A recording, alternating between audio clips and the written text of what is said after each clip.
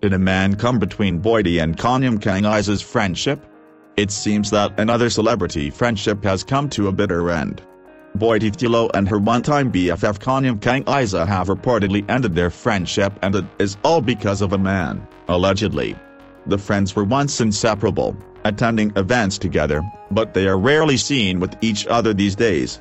In fact, it has been months since the besties were pictured together in public or even on Instagram.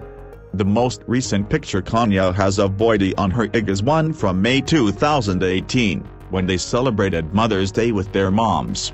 "Boity, thank you for being the sweetheart that you are and treating our moms to a Mother's Day mom-daughter dinner last night. You are appreciated," Khanya captioned a picture with her BFF. Their friendship has always appeared solid, so why the sudden talk of trouble and friendship paradise?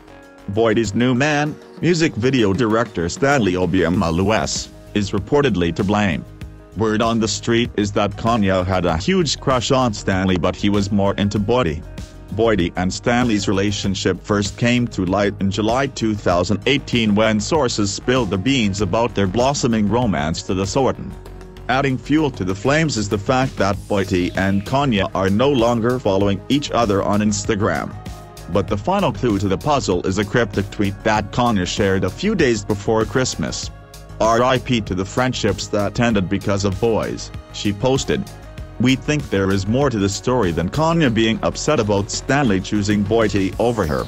Either way, all is clearly not well between the two former friends, and their fans have also noticed."